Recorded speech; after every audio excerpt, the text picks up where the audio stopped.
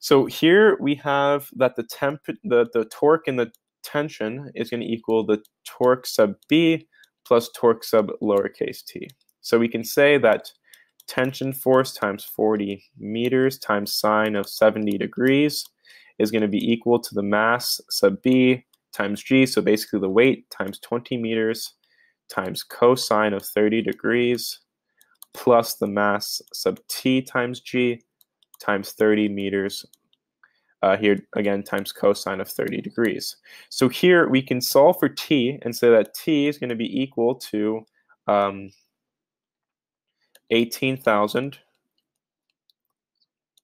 times 20 plus 30,000 times 30.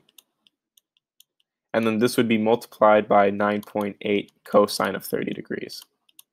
This entire thing. And then divided by 40 sine of 70 degrees. And we find that the tension, the magnitude of the tension is going to be 284,500 newtons. So this would be your answer for part A.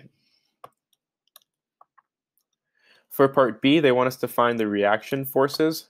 So the sum of forces in the x direction will equal 0, which means that the reaction force in the x direction minus t cosine of 40 degrees, r sub x is going to equal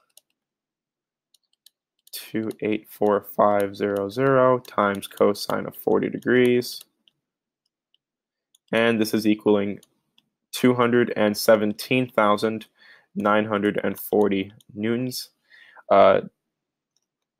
Sum of forces in the y is a bit more complicated. We have r sub y plus t sine of 40 degrees, but now we have minus mass sub bg minus mass sub tg. And so we find that r sub y is going to be equal to the sum of the mass times the acceleration due to gravity minus the tension force sine of 40 degrees. And r sub y is going to be equal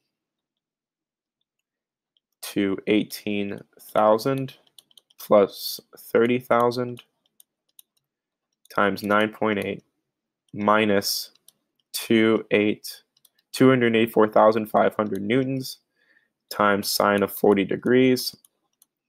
And this is equaling 287,527 newtons.